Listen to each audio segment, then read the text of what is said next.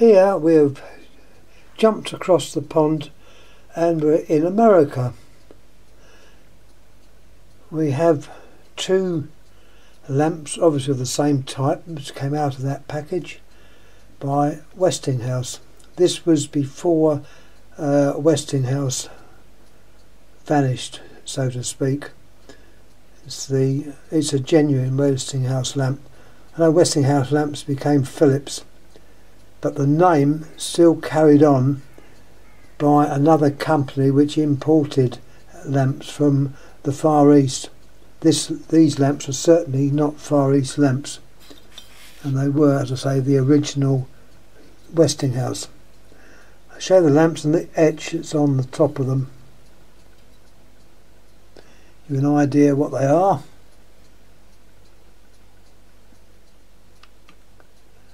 There we are. Traffic signal, 8,000 hours, 67 watts at 130 volts. Base down to horizontal USA, that means the position the bulb will be when it to run it at. So you'd either have it upright or horizontal. Let's have a close look at the filament. They say it's done. It's supposedly will do 8,000 hours, so it's got to be a fairly good, well supported filament. And as you can see, it's a very strong looking job.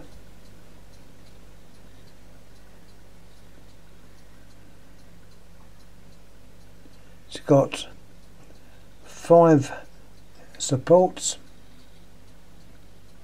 and all in all quite well made.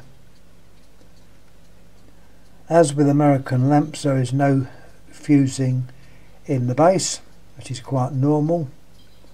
But I will show you. You're probably wondering, why is the filament wreath so low down in the lamp? I wondered that at one time. Now, remembering what these lamps are for, mainly traffic signals, so traffic lights, warning lights used on the roads, lights which would need a reflector behind them. And the reason the filament is low down is to give the best possible position for best focus when there is a reflector behind it. It's all to do with the focal point. If it was up too high and normal, it would not be any good. But having it low down, you can focus like a beam of light straight out of the traffic signal. The English traffic signal lamps are exactly the same. They are like a rough service lamp, but slightly higher wattage, and the filament arrangement is low down like this. So if you ever pick a lamp up and you wonder where it's come from, and it looks something like that with a low down filament, then more chances are it was used on a traffic signal. Anyhow, we can light one of these up. I'm going to be careful because it's as I say, it's 130 volts, so I've got to wind it up gently.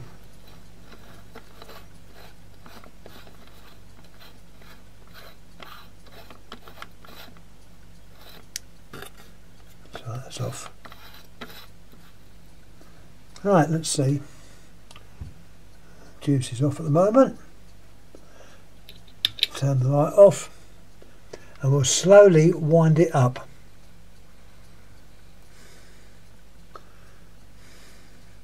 We're at 50 volts.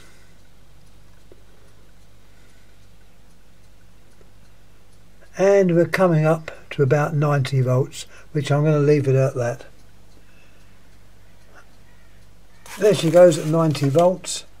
The other lamp is exactly the same. It's just there was 2 in the packet.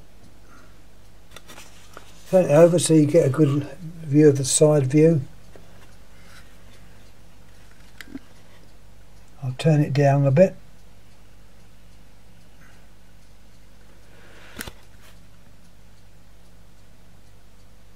There's what it looks like. It's quite a bulbous envelope to the lamp as well. It's not the normal standard size or shape as a normal household lamp in the States would be, but nevertheless a well-made lamp. And it's a little bit grubby, sorry about that. I try to protect the actual etch. I don't want to rub that off, and unfortunately I do have a lot of antique dust. That's what you're seeing. Bring it right down, you get the shape of the filament, which I think is a characteristic shape for these traffic lights. Not all of them use that shape. As I say, the English ones use a zigzag